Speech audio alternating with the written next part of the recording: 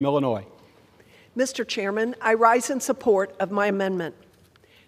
Secretary Buttigieg and President Biden's DEI initiatives, which hire and promote people based on their physical characteristics over their merits and qualifications, violate Title VII and the Constitution. In critical public safety roles such as air traffic control, it is essential to have the best possible candidate based strictly on professional qualifications and merit. Efforts by the Biden administration to factor race, gender, and sexual orientation into hiring and promotion decisions puts the traveling public at risk and deepens the staffing shortages we've seen throughout the FAA.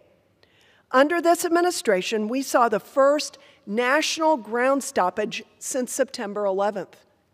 My constituents regularly face delays caused by shortages in air traffic control staffing, delays that I'm sure many of my colleagues have also experienced. We must roll back the Biden administration's woke DEI policies and put the needs of our public aviation system before the far left's political agenda. I urge the adoption of my amendment, and I reserve the balance of my time. The gentlewoman from Illinois reserves. For what purpose does the gentleman from Tennessee seek recognition? Claim time in opposition. The gentleman is recognized for 5 minutes. Thank you, Mr. Speaker. I would say that this amendment, which prohibits funds from this act being used to hire any diversity, equity, and inclusion officials or conduct DEI training, is unnecessary, inappropriate, and a failing of our system. It's interesting that it follows the amendment that would look into and suggest that Secretary Buttigieg has done something wrong. As our nation works toward long-term economic recovery, it's critical the educational and career opportunities in the aerospace industry be available and accessible to all Americans. It doesn't say that people who aren't the most qualified would get hired.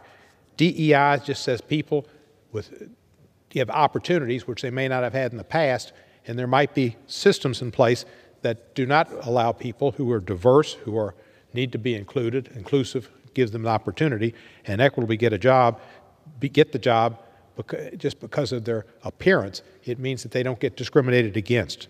The U.S. aerospace industry is taking the initial steps to diversify its workforce through the creation of flight training academies, apprenticeships, and other career pathway programs. But more can be done.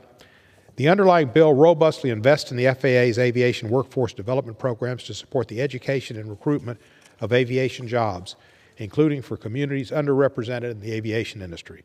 I represent District 9 in Tennessee, which is a majority district. A lot of minorities are not in aviation jobs. They can perform those jobs and do great jobs. They just haven't been given the opportunity over the years. And they need to have opportunities to see that this is a place that they can look to be a pilot and to earn a good living and to have a good job. DEI programs would help. This amendment ties the hands of the FAA and its outgoing educational, recruiting, and retention plans by prohibiting the hiring of a DEI officer or conducting DEI training, regardless of whether the FAA believes that this will result in the best possible results for the aviation workforce.